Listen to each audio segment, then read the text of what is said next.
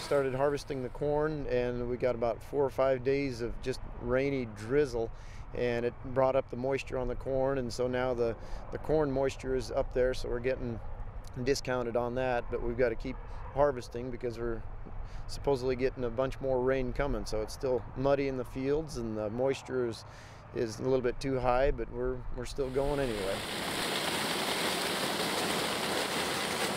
Started out doing a little corn and then proceeded to get some rain and some more rain, and it's a day-by-day kind of situation to get into the field and get if we can get two, 3 good days strung together to run some corn, then we've been successful.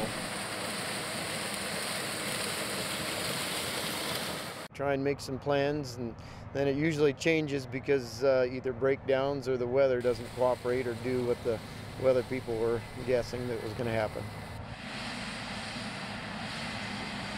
We had several days strung together with precipitation, fog, mist, just gloomy 5 days with just moisture saturated in the air, and that's where you tend to get the problem with the corn picking up a lot of moisture and not being able to dry back down. But 3 inches, no matter how you cut it, is a lot of rain. We're definitely having to go slower, and we're losing some, that's for sure. And if the ear ends up on the ground, there's no way we can get it at all. And the ear is still open and up.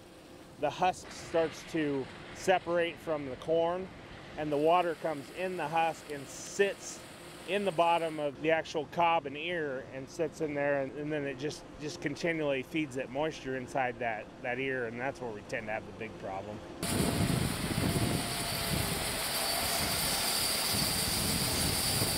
You start getting the mold or the rot, that husk will kind of just hold that moisture in there, as you said, like if it's pointed up especially. And I've even seen some where it'll start sprouting down inside of there. You get enough moisture and warmth and stuff, and that can go bad, and you could get discounted a lot for that too. We have to have the moisture when we need it. We had it when we needed it, and now we kind of need it to shut off, but it's not. One way or the other, it's going to get you from one direction or the other, and this year it's been the latter during the harvest phase.